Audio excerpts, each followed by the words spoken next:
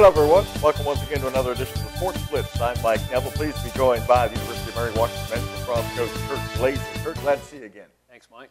And last season for your lacrosse team, which of course plays in the spring at the University of Mary Washington, advanced all the way to the Capital Athletic Conference Tournament semifinals and unfortunately fell to Frostburg State, a team that you had beaten the week before, but you ended up losing by a goal. A tough way to end the season.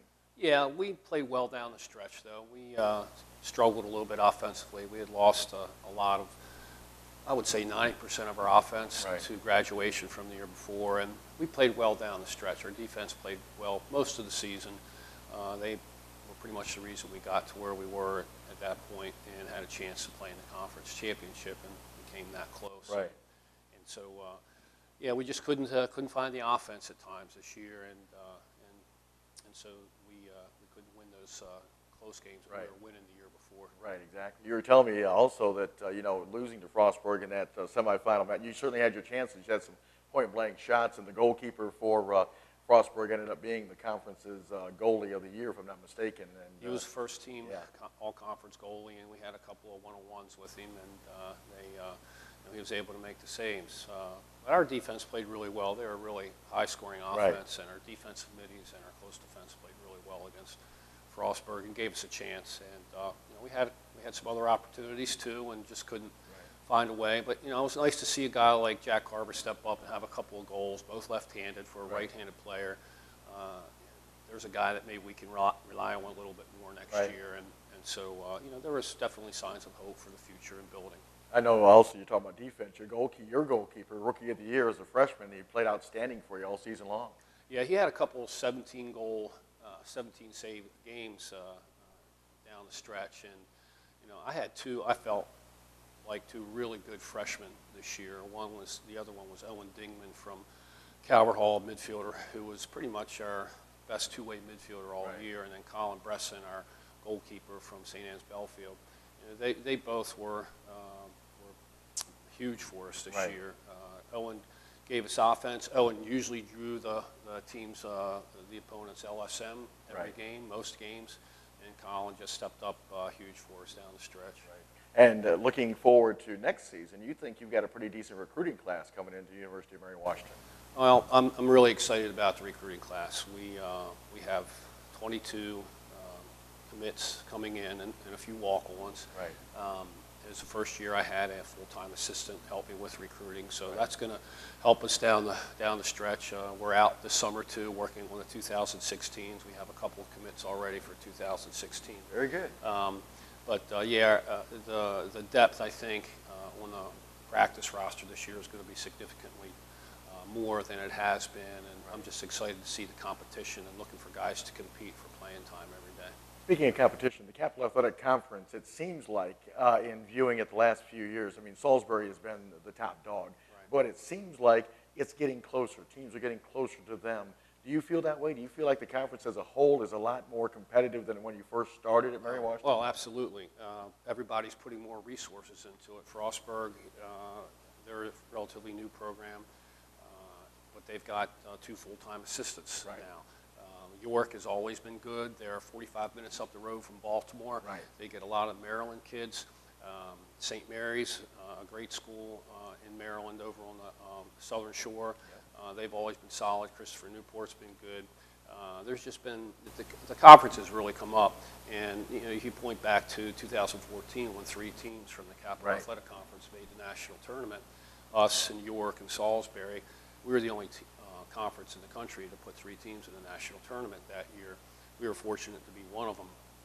And this year we slipped a little bit, but things go in cycles, and we're hoping to bounce back and get there again.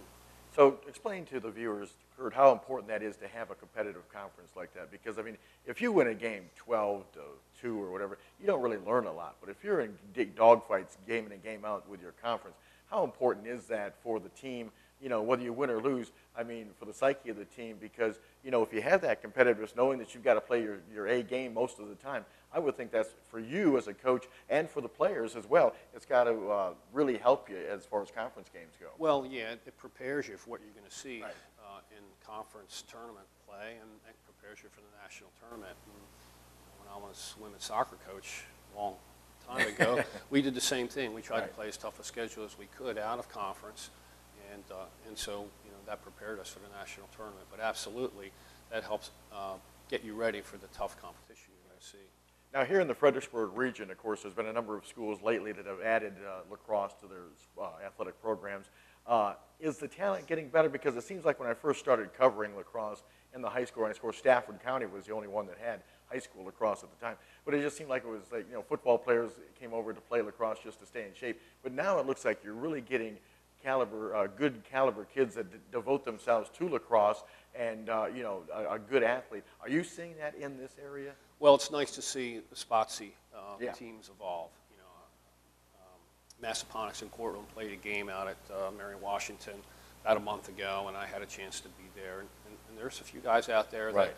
have a chance to play at the next level, and so it's nice to see. It's booming all over the country, though. Right.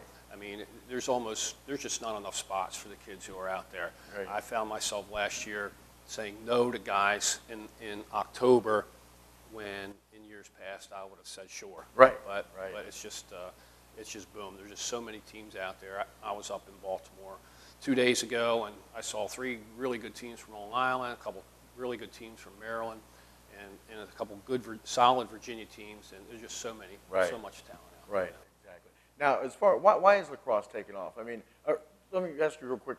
When you recruit athletes, do you want the multi-sport athlete, or would you rather have somebody that concentrates on just, say, lacrosse?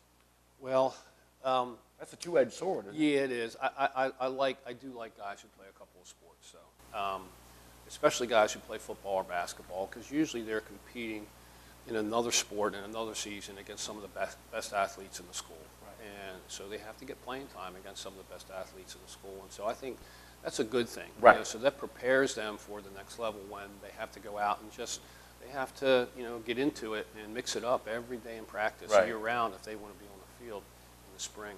Right, exactly. Now, we're getting ready to wrap up this segment, but you say in October you might have a camp or something going on at Mary Washington. Explain what you're hoping to do. Well, we've been doing some what we call prep camps or ID camps for the past couple of years, and we're hoping to pull something like that off again on October 11th during our fall break, and that's the plan. It's either going to be it's still in the formulation stages, an ID camp, or it may end up being a tournament if Right. we can get some club teams down.